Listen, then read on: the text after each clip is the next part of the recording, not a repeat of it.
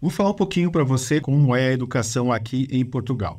Vamos dividir por partes. Primeira parte, se você tem um filho, um neto, que está na idade pré-escolar.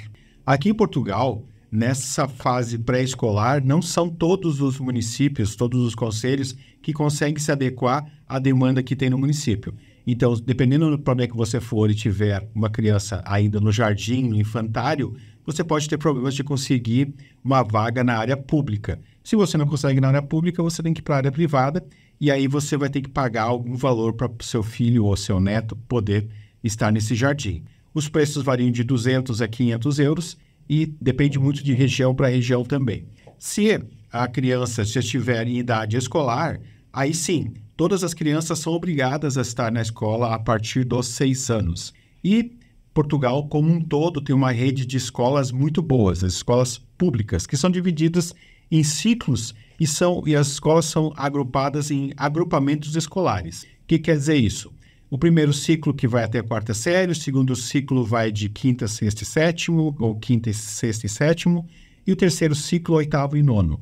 Depois vem o secundário. Então, o agrupamento escolar normalmente dá conta de todo esse processo até que a criança, o adolescente, chegue ao término do secundário. Em relação ao secundário, quando a criança ou adolescente chega ao secundário, ela pode escolher por alguns tipos diferentes de secundário. Não é padrão para todo mundo, você pode escolher entre exatas, humanas, tecnologia, artes. Então, nesse momento é onde se faz a escolha de qual tipo de curso secundário a criança ou adolescente quer fazer. Isso é uma coisa muito legal.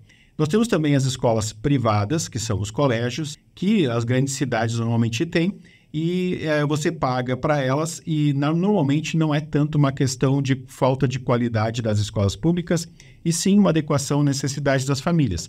As escolas privadas, elas dão algum tipo de mais de flexibilidade em relação à questão de horários e tratam as famílias um pouco mais como clientes, diferente da escola pública, onde não existe esse tipo de negociação em relação a algum tipo de privilégio. Então, se você quer ter algum tipo de diferencial em relação à educação do seu filho, você tem a escola privada também. Mas as escolas públicas aqui em Portugal são muito bem equipadas, são muito bem estruturadas, e todas que eu conheci até agora têm uma estrutura fabulosa.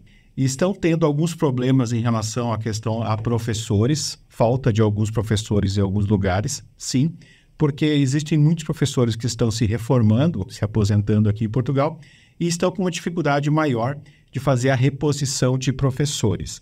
Isso por uma questão salarial também, uma questão econômica básica, mas que eu não vou entrar agora no mérito em relação a isso. Então, se preocupe se você tiver uma criança pequena, para saber se tem algum tipo de creche, infantário, escola infantil próximo de você, ou não, se tiver só privadas, você tem que saber quanto você vai pagar para poder ter seu filho no infantário.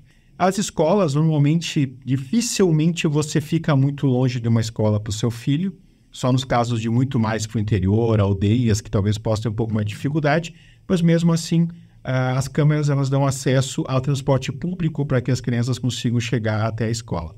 Então, se tem uma coisa que você não precisa se preocupar tanto aqui em Portugal em relação à educação dos seus filhos.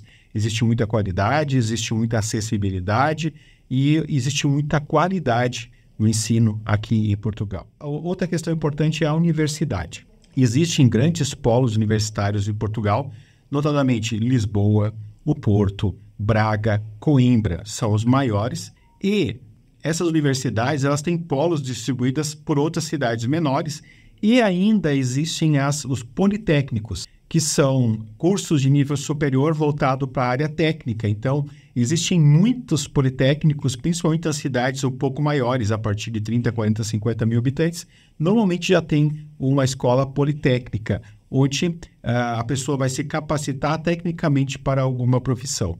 E é uma grande vantagem para quem vem aqui para Portugal, porque vai deixar de pagar um absurdo em mensalidades, como acontece no Brasil. Ok? Então, esse é um dos custos que a gente troca vindo para cá. A gente vai ter custos maiores em alguns outros locais, principalmente arrendamento, mas compensa um pouquinho se nós tivermos filhos ou nós mesmos queremos nos educar ou quisermos estudar aqui, a gente não vai ter um custo tão alto ou quase não vai ter custo para poder estudar aqui em Portugal, ok? Daqui a pouquinho já volto com mais um tópico.